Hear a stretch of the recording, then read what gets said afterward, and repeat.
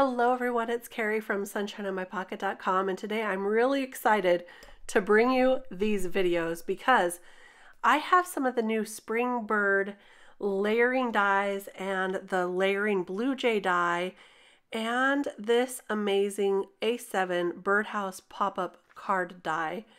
And these are probably some of my favorite products that I've worked with recently. I just love them.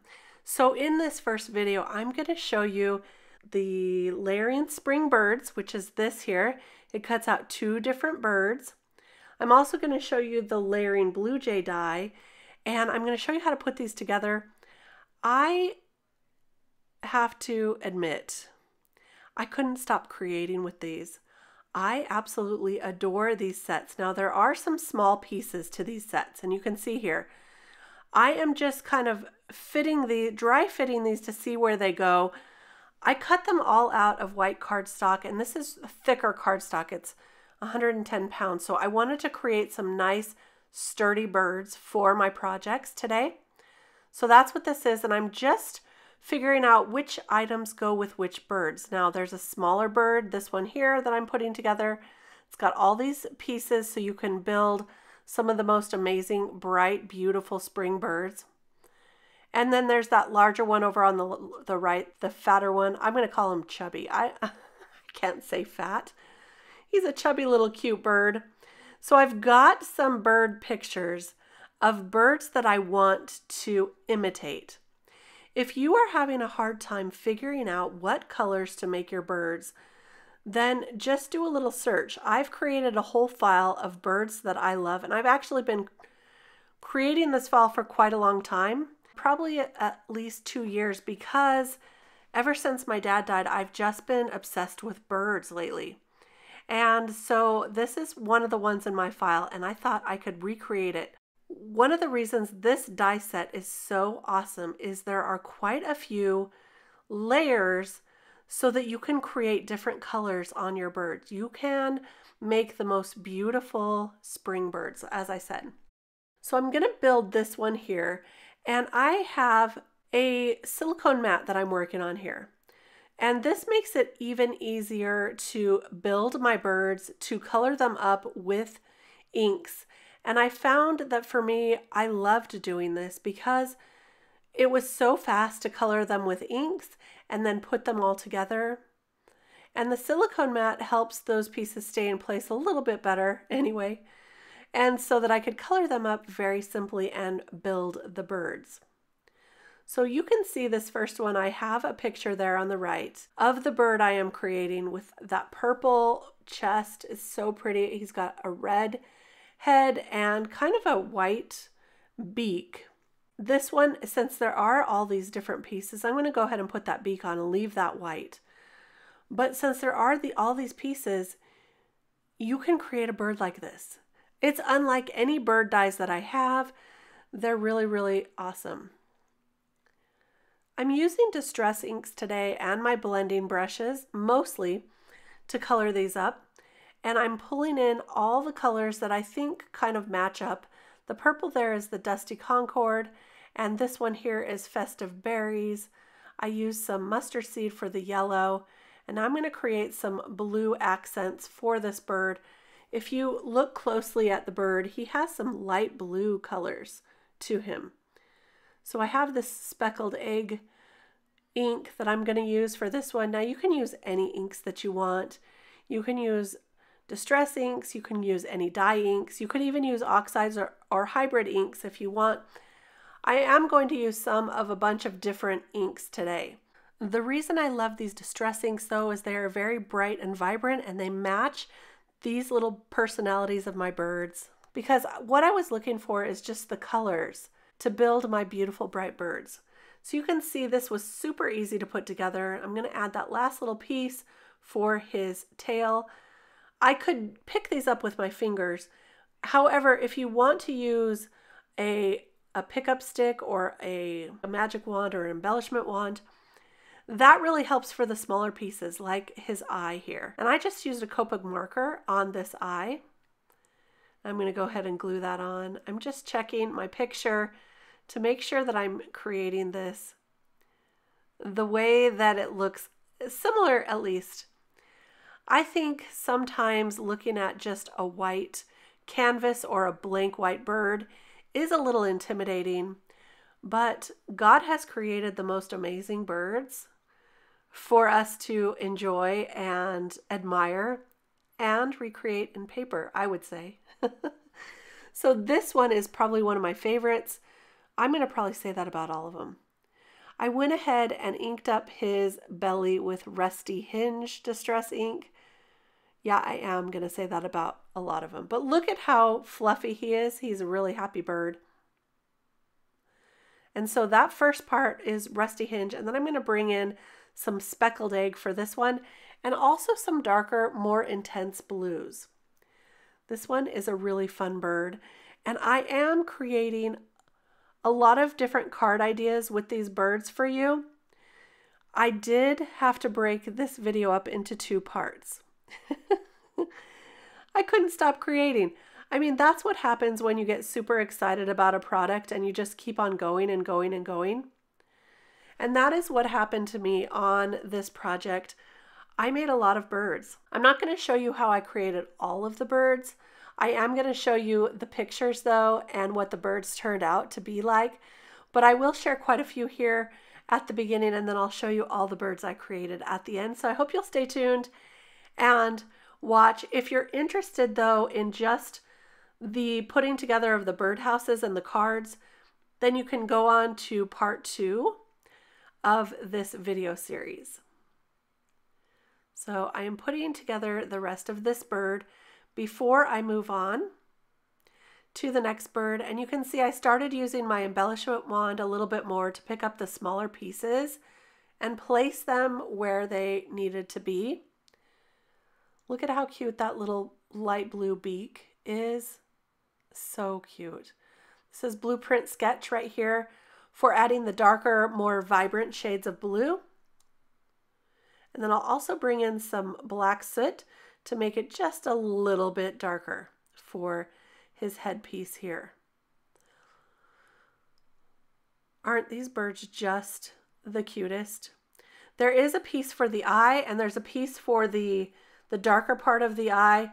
For this one, I ended up just using a Copic multi-liner to add that inside part of the eye. And you can see that I did use this as my inspiration, but it's not exactly the same. That's one of the great parts of having your creative liberties to create whatever you want. Now I went ahead and inked the feet with the same Rusty Hinge, but I wanted to add this second layer because that really does create a more sturdy bird. So here you go. Here's this bird right here. And it does match up with this little bird in my own creative way. Now his face is darker in the picture, but I really just like the colors of that Rusty Hinge with the blue. So there's our first 2 birds. Now this bird, look at that. That's a real picture of a real bird. He has a lime green face and head, a little bit of purple. I brought some Copic markers into that one. Here's the chickadee. I love his little yellow belly, and then I also colored up his wings with grays and added some Copic markers to him as well. There's again our Rusty Hinge with the blues. He's such a beautiful, beautiful bird. Then this one is one I created off. Oh, this is the first one that we created together. Now look at this one. How sweet is that little hot pink bird? I didn't even know this bird existed, and I don't even know all the names of these birds, although I should probably write them down. I'm starting with the picked raspberry to bring in that really nice hot pink, and I taped off his feet for this one. Picked raspberry is a really nice bright hot pink, and it is really singing when I add quite a bit of that to this one. The rest I'm going to go ahead and ink up with hickory smoke and then also some black soot. And that's going to be a really easy bird because we've just got the couple of colors. I did add a little bit of that hickory smoke to his wings and the top of his head because I wanted it to show up to be gray underneath where I was putting the rest of the wings. And then for his feet, I also inked those up with some of the grays. And I'll just add those right to the bird just like this. These are really easy to figure out which pieces belong where because there are some indentations in the die, so everything fits right along like a puzzle. You can really easily figure this out. That's why I wanted to dry fit them at first, but once I started to get going on these, I really did make them pretty quickly. And then we'll just finish putting this one together. This might be my favorite. Did I say that already about another one? I brought in some saltwater taffy for the smaller piece underneath the wing. So we had a variation in the pinks, and that just really brings that bird wing out. And I just have to add the eye to this one now. So I'm going to glue that on and add the little centerpiece that I already colored with black. So see how cute it is with the die cut pieces? They're perfect. There we go. It's almost coming to life, right? I love him. Of course, I had to make a robin redbreast. Here in Arizona, we see a lot of these little robins, and I love them. They have very bright yellow, red breast, of course, and then ours are more brown here, so I decided to color mine up with brown. I'm starting out with some lumberjack plaid. You can tell I have never used this color. So that creates the darker red, and then I brought in a brighter red, which is the Festive berries, and that will really liven up our little robin. I colored up his feet with some orange, and then I'm going to color the rest using some vintage photo.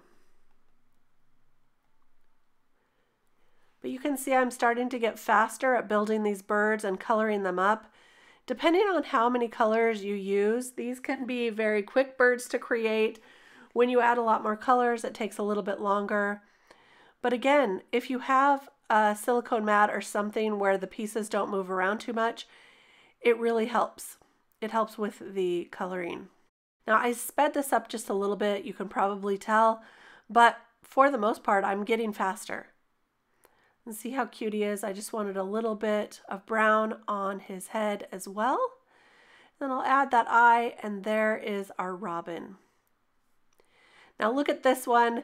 He's yellow with a turquoise beak and a little bit of peach on his chest.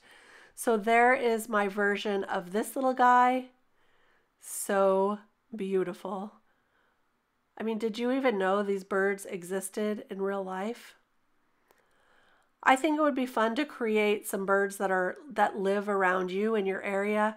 Now this one I created, obviously my picture has a much longer tail, but look at those colors.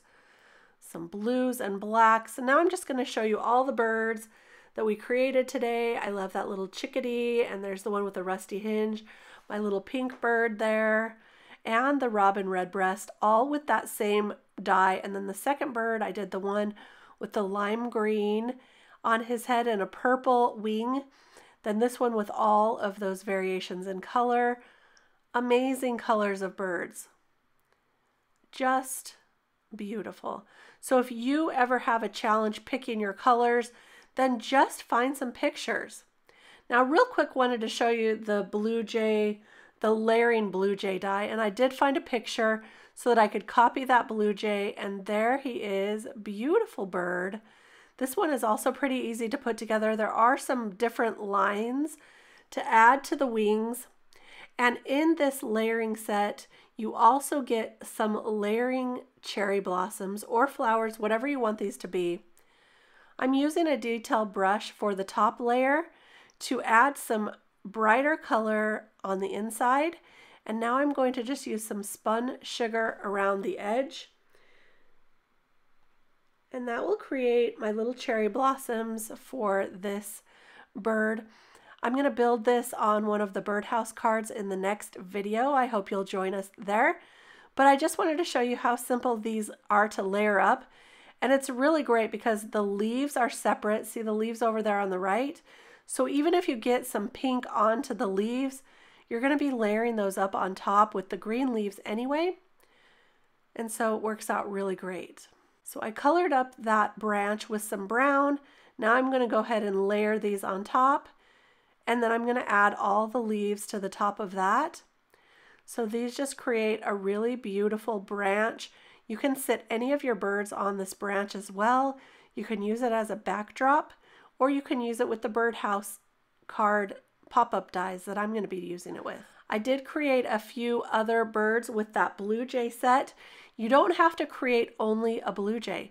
You can create a bunch of different cards, especially if they have a tuft of feathers on their head, like this one with the yellow and the dark blue. Then of course I had to create a woodpecker. We get a lot of woodpeckers around our house, and they even come and peck on our house sometimes.